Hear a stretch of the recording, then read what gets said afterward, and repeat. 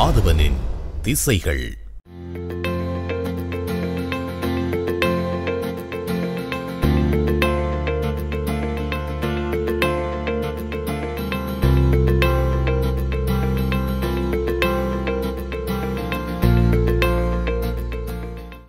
ஆலயங்கள் மக்களின் ஆன்மீக வாழ்வியல் தொன்மையின் நிலைக்களனாக விளங்குகின்றன.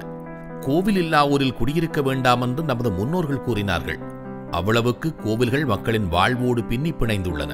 இந்தியா, இலங்கையில் உள்ள இந்துக்களை பொறுத்தவரையில் கோவில்களே அவர்கள் வாழ்வின் இன்றியமையாத அம்சங்களாக விளங்குகின்றன. இலங்கையில் வாழுகின்ற தமிழர்களின் அடையாளத்தினையும் தொன்மையினையும் எடுத்துக் காட்டுகின்ற வரலாற்றுச் சான்றுகளாக பெரும்பாலும் கோவில்களே விளங்குகின்றன என்று குறிப்பிடலாம். அம்பாறை வாழ் தமிழர்களின் தொன்மையையும் மேன்மையினையும் வரலாற்றையும் பறைசாற்றி நிற்கின்ற உகந்தை முருகன் ஆலயம் கொண்டுள்ள சிறப்புகள் மற்றும் அது எதிர்கொள்ளும் சவால்கள் குறித்து இந்த வாரம் ஆதவனின் திசைகள் ஆராய்கின்றது. அம்பாறை மாவட்டம் இயற்கையின் வனப்பினால் வளம் பெற்றுள்ள தமிழர் தாயக பகுதி. கடல் வளத்தினாலும் விவசாய உற்பத்தியினாலும் செழிப்புற்றுள்ள இம்மாவட்டம் தமிழ் மக்களின் பாரம்பரியத்தையும் வரலாற்று தொன்மைகளையும் எடுத்துக்காட்டும் பல்வேறு சான்றாதாரங்களை தன்னகத்தை கொண்டுள்ளது. கடல் அலையோடு கவிபாடி பசும்பயல் நிலத்தோடு உறவாடி வாழும் இம்மக்கள் தமிழ் மக்களுக்கே உரித்தான பண்பாடுகள், மொழியியல் அம்சங்கள், விழுமியங்கள் என்பவற்றுடன் ஆன்மீக வாழ்விலும் சிறப்புற்றவர்கள். உழைப்பினாலும் கல்வியினாலும் உயர்ந்த பண்பாளர்களாக விளங்குகின்ற தமிழ் மக்கள் தமது பாரம்பரியங்களையும் வரலாற்று பொக்கிஷங்களையும் பாதுகாப்பதில் வல்லவர்கள். வரலாறே ஒரு இனத்தின் இருப்பு என்பதற்கமைய தமிழர் வரலாறு ஆணித்தரமாக இங்கு இருந்த போதும் இதனை மாற்றியமைத்து வேற்றின நிலமாக்குவதே பெரும்பான்மை இனத்தில் உள்ள சிலரது சிந்தனையாகும். இதன் பிரதிபலிப்புகளாக தமிழர் தாயக பகுதிகளில் முளைத்து வரும் பௌத்த சிலைகளையும் கோவில்களையும் சுட்டிக்காட்ட முடியும். முற்றுமுழுதாக தமிழ் பாரம்பரிய கிராமங்களை கொண்டிருந்த அம்பாறை மாவட்டத்தில் தமிழர்களே பெரும்பான்மை இனத்தவராக இருந்தனர். ஆங்காங்கே முஸ்லிம்களும் சிங்களவர்களும் குறைந்த எண்ணிக்கையில் வாழ்ந்திருந்தனர். ஆனால் 1956ஆம் ஆண்டு அப்போதைய இலங்கையின் பிரதமராக இருந்த DS சேனநாயக்கவினால் கல்லோயா திட்டம் என்ற பெயரில் திட்டமிட்ட சிங்கள குடியேற்றம் ஆரம்பிக்கப்பட்டது. அதன் பின்னர் படிப்படியாக தமிழர்கள் சிங்களவர்களால் விரட்டியடிக்கப்பட்டனர். இதே காலப்பகுதியில் முஸ்லிம்களும் பல இடங்களில் குடியேறி தமிழர்களின் நிலங்களை அத்துமீறி பிடித்து தமது இருப்பை பலப்படுத்திக் கொண்டனர் என்பது கசப்பான வரலாறாகும். இன்று அம்பாறை மாவட்டத்தில் முஸ்லிம்கள் பெரும்பான்மையாகவும் அடுத்தபடியாக சிங்களவர்களும் 3வது இடத்திலேயே தமிழர்களும் உள்ளனர். இம்மாவட்டத்தில் தமிழர்களின் வாழ்விடங்களும் கோவில்களும் பாடசாலைகளும் அளிக்கப்பட்டு முஸ்லிம் சிங்கள கிராமங்களாக அவை மாறின. சிங்களவர்கள் மற்றும் முஸ்லிம்களால் இத்தமிழ் கிராமங்கள் மீது தொடுக்கப்பட்ட தாக்குதல்களை தொடர்ந்து தமிழ் மக்கள் படிப்படியாக தமது இடங்களை விட்டு வெளியேறினர். கிழக்கில் வரலாற்று தொன்மையும் சிறப்பும் கொண்ட ஈழத்தமிழர்களின் பொக்கிஷங்களில் ஒன்றாக காணப்படும் உகந்தை ஸ்ரீ முருகன் ஆலயம் இன்றைக்கு 2000 ஆண்டுகள் பழமை வாய்ந்தது. இவ்வாலயம் அக்கரைப்பற்றிலிருந்து சுமார் 82 கிலோமீட்டருக்கு அப்பால் பொத்துவில் பிரதேச செயலக பிரிவின் கீழ் அமைந்துள்ளது. உகந்தை அம்பாறை மாவட்டத்தில் கடற்கரை மற்றும் காட்டு பகுதியில் அமைந்துள்ள சிறிய கிராமமாகும். இப்பகுதி உகந்தை மலை வேலாயுத சுவாமி கோவில் மற்றும் நீர்ச்சறுக்கு என்பவற்றால் நன்கு அறியப்படுகின்றது.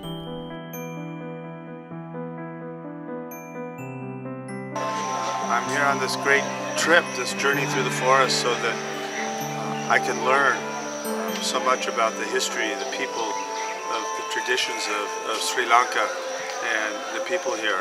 And most of all, this is a great journey for all of us to learn about ourselves, about our connection to our breath, our planet, our soul, everything that is in our world that we have to take care of and cherish and be aware of.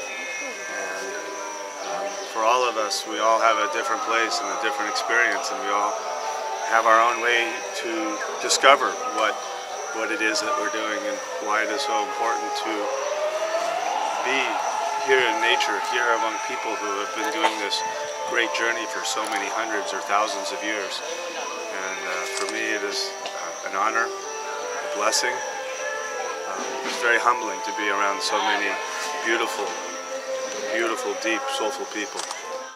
பாதயாத்திரை முன்னோர்களாலே நடைமுறைப்படுத்தப்பட்டு சிறப்பான முறையிலே திருப்திகரமாக இந்த பெரிய வனாந்தரத்தின் ஊடாக கதிர்காமம் சென்றடைகின்ற அந்த பெரும் பாக்கியம் இந்த பக்த அடியார்களுக்கு கிடைத்திருக்கின்றது. நமது முன்னோர்களின் நெறிமுறைப்படி இந்த பாத யாத்திரையை மேற்கொள்கின்றார்கள். இவர்கள் அனைவருக்கும் உகந்தமலை முருகப்பெருமானுடைய திருவருளோடு கதிராம முருகப்பெருமானுடைய கதிராம கந்தனின் திருவருள் நிரந்தரம் கிடைக்க வேண்டும் என்று பிரார்த்திக்கின்றேன். உகந்தை திருமுருகன் ஆலயத்தின் தல விருட்சமாக வெள்ளை நாவல் காணப்படுகின்றது. ஆலயத்துக்கு அருகே உள்ள இரு குன்றுகளில் வள்ளியம்மனும் வேர்சாமியும் கோவில் கொண்டுள்ளனர். இவ்விரு குன்றங்களிலும் அமைந்துள்ள 7 நீர்ச்சுனைகளில் மூழ்கி நீராடினால் புண்ணிய பலன் கிடைக்குமென ஐதீகமாக நம்பப்படுகின்றது. குறிப்பாக கதிராம யாத்திரிகர்கள் இந்த பாத யாத்திரையை மேற்கொள்வது வழக்கம். அந்த பாத யாத்திரை எவ்வாறான பாத யாத்திரை என்பதை நீங்கள் அறிந்திருப்பீர்கள். 56 நாட்கள் பயணமான ஒரு நீண்ட இலங்கையிலே நீண்டமான ஒரு பாத யாத்திரை. அந்த பாத யாத்திரை அடியார்கள் அதாவது காட்டுக்குள் செல்வதற்கு முன்பாக இறுதியாக தரிசிக்கின்ற அந்த ஆலயம்தான் உகந்த முருகன் ஆலயம். நீங்கள் அறிந்திருப்பீர்கள். இந்த பாத யாத்திரையை பற்றி விரிவாக ஆராயமாக இருந்தால், அதாவது வற்றாப்பளை கண்ணையம்மன் ஆலய உற்சவத்தை 7வது தினத்திலே சென்றடையக்கூடியதாக செல்வச்சந்நிதி யாழ்ப்பாணம் தொண்டமனாறு செல்வச்சந்நிதி முருகன் ஆலயத்திலே இருந்து இந்த பாத யாத்திரை ஆரம்பமாகி 7வது தினத்திலே வற்றாப்பளை ஸ்ரீ கண்ணையம்மன் ஆலயத்தை, அதாவது வைகாசி விசாகம் பூரண தினத்திலே வந்து அடையும். அந்த வற்றாப்பளையிலிருந்து தொடர்ந்து முல்லைத்தீவு வழியாக திருவோணமலை வழியாக மட்டக்களப்பு வழியாக அம்பாறையில் உள்ள அனைத்து ஆலயங்களையும் தரிசித்து அந்த பாத யாத்திரையின் இறுதி தரிசனமாக உகந்த முருகன் ஆலயத்திலே, அதாவது கொடியேற்றத்திற்கு 7 தினங்களுக்கு கதிராமம் கொடியேற்றத்திற்கு 7 தினங்களுக்கு முன்பாக உகந்த முருகன் ஆலயத்திலே அடியார்கள் இந்த பாத யாத்திரையை கொடியேற்றத்திற்காக செல்வது வழக்கம். இந்த பாத யாத்திரையின் புனிதத்தை பற்றி நீங்கள் அறிந்திருப்பீர்கள். அந்த வகையிலே உகந்த முருகன் ஆலயம் மிகவும் சிறப்பு வாய்ந்தது. அதாவது உகந்த முருகன் ஆலயத்தினுடைய உற்சவம் என்பது ஆடி பூரணையை மையமாக வைத்து நடைபெறுகின்ற உற்சவம்.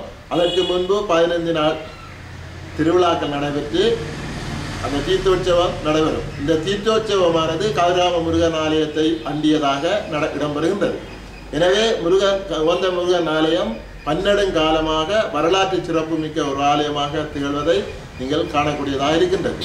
இன்று நமது மக்கள் மத்தியிலே இந்த பக்தி பரவசம் வருகின்ற இந்த காலகட்டத்திலே, ஆனால் உகந்த முருகன் ஆலயத்தினுடைய மகிமையையும் அதனுடைய தோற்றப்பாடையும் நீங்கள் அறிவாக இருந்தால், ஒரு சாந்தமான ஒரு அமைதியான ஒரு இடத்திலே முருகனை தரிசிப்பதற்குரிய ஒரு ஏற்ற இடமாக இந்த உகந்த முருகன் ஆலயம் திகழ்கின்றது. அதாவது பாணமையிலிருந்து 17 கிலோமீட்டருக்கு அப்பால் இந்த உகந்த முருகன் ஆலயம் அடர்ந்த காட்டு பகுதியில் அமைந்துள்ளது. அங்கே எந்த விதமான பொதுமக்கள் குடிசனமோ இல்லாத ஒரு காட்டு பகுதி, ஆனால் அமைதியும் சூழலும் நிறைந்த ஒரு பகுதி. இந்த இடத்தை இன்று வரலாற்று சிறப்புமிக்க இடமாக பார்க்கும்போது நமது தமிழுக்கு சைவத்துக்கும் பெருமை தேடி தருகின்ற ஒரு இடமாகவும் இந்த இடம் அமைகின்றது. கதிர்காம விழாக்காலத்தையொட்டியே இங்கும் திருவிழா நடைபெறுகின்றது. தமிழர்களும் சிங்களவர்களும் முருகப்பெருமானை தரிசிக்க ஒன்று கூடும் இடங்களுள் கதிர்காமத்திற்கு அடுத்ததாக உகந்தை ஸ்ரீமுருகன் ஆலயம் விளங்குகின்றது.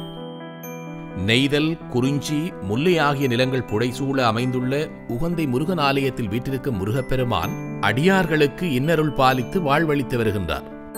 மான், பன்றி, குரங்கு, யானை உட்பட பல்வேறு காட்டு விலங்குகள் இந்த ஆலய சூழலை அண்டிய பகுதிகளில் உலவுகின்றன. வீரை, பாலை, கருங்காலி போன்ற பல மரங்கள் இவ்வாலயத்தை சூழ காணப்படுகின்றன. அத்தோடு நறுமணம் தரும் மலர்களும் சுவைமிகு கனிகள் தரும் மரங்களும் இவ்வாலயத்திற்கு மேலும் அழகு சேர்க்கின்றன. ஆலயம் குறித்து பல்வேறு வரலாற்று கதைகள் கூறப்படுகின்றன. கந்த புராணத்தில் சொல்லப்பட்டவாறு முருகப்பெருமான் சூரபத்மனை சங்காரம் செய்யும் பொழுது அவரின் திருக்கை ஞானசக்தியாகிய திருக்கை வேலாயுதத்திலிருந்து அவர் சூரபத்மனை நோக்கி அந்த வேலாயுதத்தை வீசிய போது அதிலிருந்து பல தீப்பொறிகள் உருவாகின்றன. அந்த தீப்பொறிகள் வங்காள விரிகுடா கடலை பிளந்து சென்று ஒவ்வொரு இடங்களிலும் வேலாயுதமாக உறைந்து காட்சியளித்தது. அவ்வேலாயுதத்திலே உருவானது உகந்தமலை முருகப்பெருமானுடைய தேவஸ்தானத்தில் ஒரு வேலாயுதமும், திருக்கோயில் சித்திரவேலாத சுவாமி ஆலயத்தில் ஒரு வேலாயுதமும், மண்டூர் சித்தாண்டி, காந்தாமலை இவ்வாறு முருகப்பெருமானுடைய பிரசித்தி பெற்ற திருத்தலங்களிலே இந்த வேலாயுதம் உறைந்தது. உகந்தமலை தேவஸ்தானத்தில் இந்த வேலாயுதம் உலர்ந்திருக்கும் என்பதை முருகப்பெருமான் ஒரு அடியவருக்கு கனவு மூலம் காட்சியளித்து இவ்வாறு நான் வேல்வடிவமாக இங்கே வீட்டிருக்கிறேன். வணங்கி அருளாசி பெற்று செல்லுமாறு ஒரு அடியாருக்கு கனவிலே அவர் தோற்றி அருள்பாலித்தார். அதனை அடுத்து அவர்கள் இங்கே வந்து பார்த்த பொழுது முருகப்பெருமான் வேல்வடிவமாக இங்கே காட்சியளிக்கின்றார். அப்பொழுது அவர்கள் ஆரம்ப கட்டமாக இந்த இடத்திலேயே ஒரு சிறிய கொத்துப்பந்தல் அமைத்து முருகப்பெருமானுடைய சிறிய ஆலயமுடைய அமைத்து கொத்துப்பந்தல் அமைத்து வழிபட்டு வந்தனர். இவ்வாலயம் ஒரு தனிப்பட்ட நபர்கள், அதாவது வண்ணக்கர் தர்மகர்த்தா பதவியினை ஒரு வம்சாவளியினர் நடாத்தி வருகின்றார்கள். அவர்களுக்கு தான் எதிரிய உரிமை வழங்கப்பட்டிருக்கின்றது. அரங்காவல சபையாக இந்த ஆலயத்தை நிர்மாணித்து வருகின்றவர்கள் வண்ணக்கர் என்று அழைக்கப்படுகின்ற தர்மகர்த்தா சொல்லப்படுகின்றவர்கள். அவர்கள் பொத்திவிலை சேர்ந்தவர்கள். முத்துபண்டாவிலிருந்து தற்பொழுது சுதுநிலைமை என்கின்ற அவர்தான் இந்த ஆலயத்தை நிர்வகித்து வருகின்றார். இதற்கு அருங்காவல சபை என்று தர்மகர்த்தா என்றும் அவரை அழைப்பார்கள், வண்ணக்கர் என்றும் அழைப்பார்கள். இதற்கு திருப்பணி சபையினர்களும் ஏனைய கிழக்கு மாகாண மக்களும் ஒத்துழைத்து இந்த ஆலயத்தை நிர்மாணம் செய்திருக்கின்றார்கள். பண்டைய அரசின் மதிப்பும் மானியங்களும் சீர்வரிசைகளும் பெற்ற கோவில்களே திருப்படை கோவில்களாகும். உகந்தை முருகன் கோவிலும் திருப்படை கோவில்களில் ஒன்றாக கூற முடியும் என்று பண்டிதர் வி.சி. கந்தையா தான் எழுதிய மட்டக்களப்பு தமிழகம் என்ற நூலில் குறிப்பிட்டுள்ளார். கண்டியை ஆண்ட மன்னர்களும் மட்டக்களப்பினை ஆண்ட சிற்றரசர்களும் உகந்தை முருகன் கோயிலுக்கு அறப்பணி புரிந்தனர் என வரலாறுகள் கூறுகின்றன. தலம், தீர்த்தம், விருட்சம் என்பவற்றைக் கொண்டு இவ்வாலயம் விளங்குகின்றது. அந்நியர் படையெடுப்புகளினாலும் கால ஓட்டத்தினாலும் சேதமடைந்த உகந்தை முருகன் கோவிலை யாழ்ப்பாணத்தைச் சேர்ந்த முதலியார் மார்க்கண்டு அவர்களின் நிதியுதவியுடன் 1885ஆம் ஆண்டு புனருத்தாபனம் செய்யப்பட்டதாகவும் 1908ஆம் ஆண்டு கும்பாபிஷேகம் நடத்தப்பட்டதாகவும் இந்து பெரியவர்கள் தெரிவித்துள்ளனர். ஹம்பாந்தோட்டை மாவட்டத்தில் அமர்ந்திருந்து அருள்பாலிக்கும் கதிர்காமக்கந்தனின் வருடாந்த தேர் உற்சவத்திற்கு நடைபாதை யாத்திரையாக செல்லும் யாத்திரியர்கள் இளைப்பாறும் முக்கிய ஸ்தலமாக இது விளங்குகின்றது. இது வருடந்தோறும் ஆடி மாதத்திலே உற்சவம் இடம்பெறும். 15 தினங்கள் உற்சவம் நடைபெறும். கிழக்கிழங்கையில் இருக்கின்ற அனைத்து மக்களும் இந்த ஆலயத்துக்கு வருகை தந்து பெருமாளுடைய திருவருட்கடாட்சியத்தை பெற்று இங்கிருந்து கதிர்காமத்துக்காக பாத யாத்திரை மேற்கொள்வார்கள். முருகப்பெருமான் வள்ளியம்மாவும் இங்கே ஆரம்ப காலத்திலேயே ஒரு தங்க தோணியில் வந்து இறங்கியதாக சரித்திரம் உள்ளது. முருகப்பெருமான் தனக்கு உகந்த இடமாக இந்த உகந்த மலையை விரும்பி எடுத்திருக்கிறார். உகந்த மலை என்பதன் பொருள் முருகப்பெருமான் உகந்து எடுத்தபடியால் இது உகந்த மலை என்ற பெயர் நாமம் பெற்றிருக்கிறது. இந்த பெயர் நாமத்திலே முருகப்பெருமான் முதலாக வள்ளியம்மானுடன் இங்கு வந்ததாகத்தான் இந்த ஆலய வரலாற்று சரித்திரம் கூறுகின்றது. இங்கிருந்து அவர்கள் காட்டு வழியூடாக கதிர்காமம் சென்றடைந்ததாகவும் அதை முன்னிட்டுத்தான் இந்த யாத்திரிகள் பாத யாத்திரை செல்கின்ற அடியார்கள் தங்கள் வரம் வேண்டியும் தாங்கள் செய்கின்ற நேர்த்தி கடன்கள் நிறைவேற வேண்டியும் பாத யாத்திரையை மேற்கொள்கிறார்கள். முருகப்பெருமான் வள்ளியம்மாள் நடந்து சென்ற பாதை வழியாக தாங்களும் நடந்து சென்றால் தங்களுடைய குறை குற்றங்கள் எல்லாம் நீங்கும் என்று எண்ணி அவர்கள் இந்த பாத யாத்திரையை மேற்கொள்கிறார்கள். யாழ்ப்பாணம் நல்லூர் கந்தசுவாமி கோவில், தொண்டைமானாறு செல்வச்சந்நிதி ஆலயங்களில் வேல் வைத்து வழிபடும் முறையே இங்கேயும் கடைபிடிக்கப்படுகின்றது. அதேபோன்று கதிர்காமத்தில் திரைமறைவில் மேற்கொள்ளப்படுகின்ற வழிபாட்டு முறையும் இங்கு காணப்படுகின்றது. இலங்கையும் இந்தியாவும் குமரிக்கண்டத்தில் இருந்தமைக்கான சான்றாக கதிர்காம திருத்தலமும் உகந்தை திருத்தலமும் காணப்படுகின்றன என்பது வரலாற்று ஆசிரியர்களின் வாதமாகும். அத்துடன் வேலை மரமும் வேங்கை மரமும் வள்ளி முள்ளும் மேலும் சில ஆதாரங்களாக அமைய பெற்றுள்ளன. இவ்வாறு தமிழர் தாயகத்தின் பல்வேறு வரலாற்று விடயங்களை எடுத்துக் கூறி வந்தாலும் பெரும்பான்மை சமூகத்தினர் பௌத்த மதத்தினை தமது இருப்பின் காப்பாக கொண்டு அதனை தமிழர் தாயகம் எங்கும் நிலைநாட்ட முற்பட்டு வருகின்றனர். தமிழ் மக்களின் வாழ்நிலங்களையும் வழிபாட்டு ஸ்தலங்களையும் ஆக்கிரமிப்பது என்றால் பெரும்பான்மை சமூகத்திற்கு அப்படியொரு விருப்பு. இந்த வரிசையில் கதிர்காமம் இன்று சிங்கள பௌத்தர்களின் கைகளில் சென்றுள்ளது. அங்கு பௌத்த விகாரை நிறுவப்பட்டு பௌத்தவாத சிந்தனை புகுத்தப்பட்டு வருகின்றது. யாழ்ப்பாணத்தில் நைனாதீவை நாகதீபமாக மாற்றியமைக்க பௌத்தர்கள் முயற்சி செய்கின்றனர். தற்போது கிளிநொச்சி, முல்லைத்தீவு, வவுனியா போன்ற தமிழர் தாயக பகுதிகளிலும் புதிய பல விகாரைகள் அமைக்கப்பட்டு வருகின்றன. தமிழ் மக்கள் புத்தருக்கு எதிரானவர்கள் அல்லர், மாறாக பௌத்த மதம் என்ற பெயரில் மேற்கொள்ளப்படும் மத ஆக்கிரமிப்புகளுக்கே எதிரானவர்கள். விகாரையினை இராணுவ பாதுகாப்பில் அமைக்கும் தென்னிலங்கையினர் அதே இராணுவ பலத்துடன் சிங்கள குடியேற்றங்களையும் அமைத்து விடுகின்றனர்.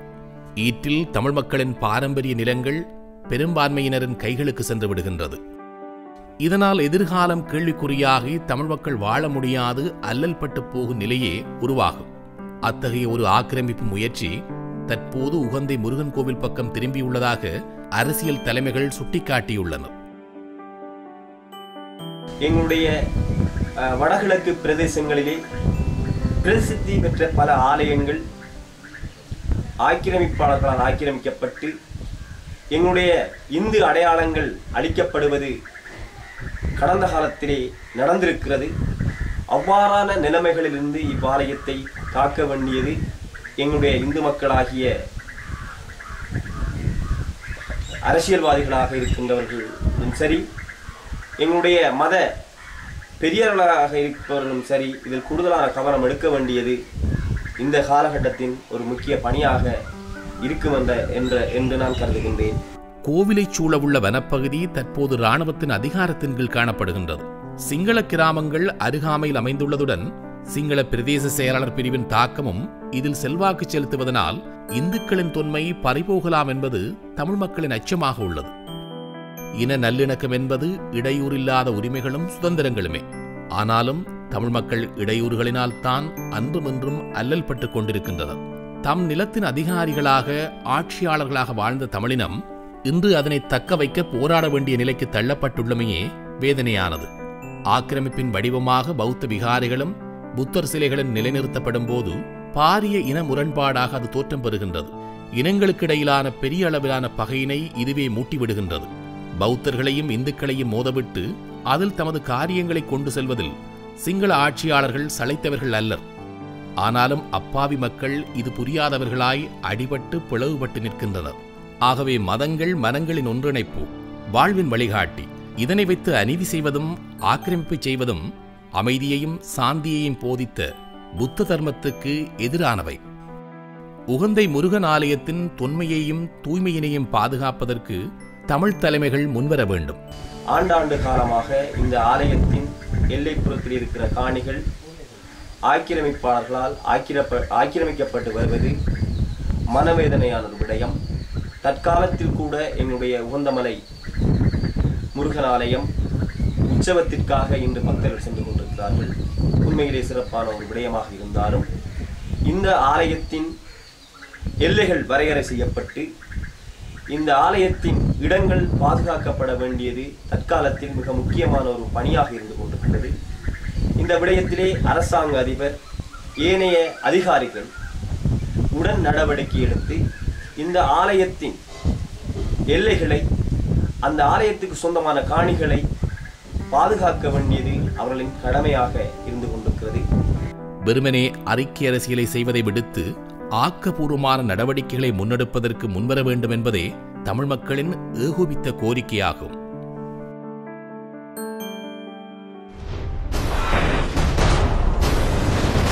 ஆதவனின் திசைகள்.